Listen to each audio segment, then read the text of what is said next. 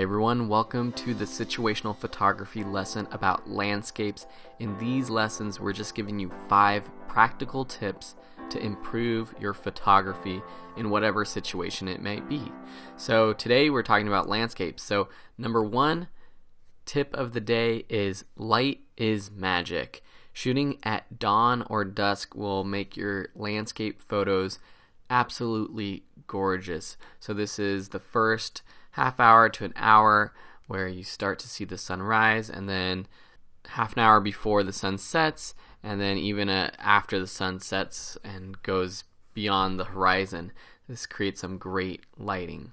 Number 2 tip is to use a polarizing filter that boosts sky saturation. So we talked about filters in the lenses section, so go back to that one if you want to find out more about what polarizing filters are. But what they basically do is create a more contrasted and saturated look for skies.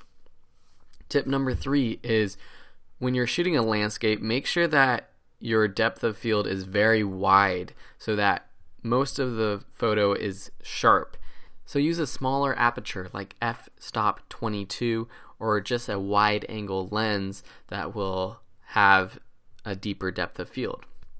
Tip number 4 is to use a tripod for ultra steady shots, and you can even have a longer shutter speed due to the smaller f-stop like I mentioned before, and make sure that you reduce your ISO to have a super clean image. But basically tip number 4 is bring a tripod if necessary.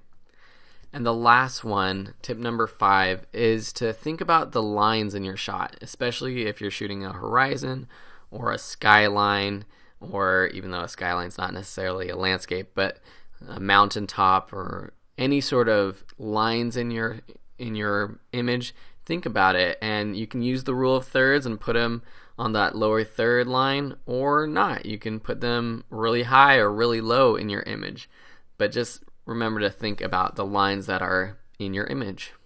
Okay, so that's your 5 tips for taking better landscapes.